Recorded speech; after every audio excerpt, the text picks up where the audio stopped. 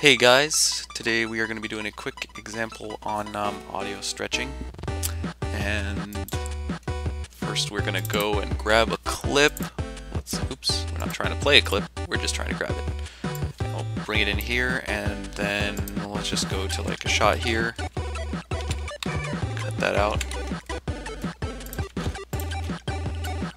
Alright, so we'll hit play here so you can hear the normal sound. Sounds right, right? So now let's stretch it out a little bit, and you'll hear the audio is way off. Alright, so now that is a result of the audio being pulled out, and I don't know the terminology for it, but basically what it's doing is it's resampling the exact same little piece of audio over and over to stretch it out.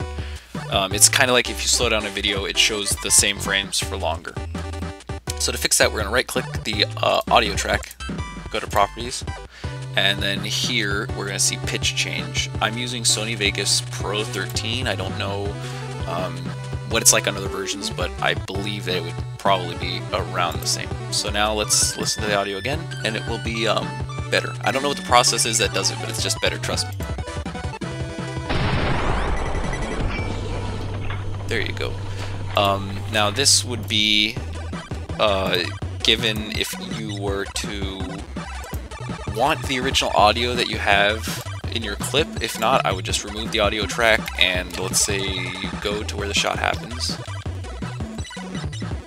And it happens right there, so I would put the marker here and actually just take an audio bite. I don't have one on me, but so that way it wouldn't actually be using audio from the game, it would just be using audio that you add, and then obviously when you render it wouldn't matter.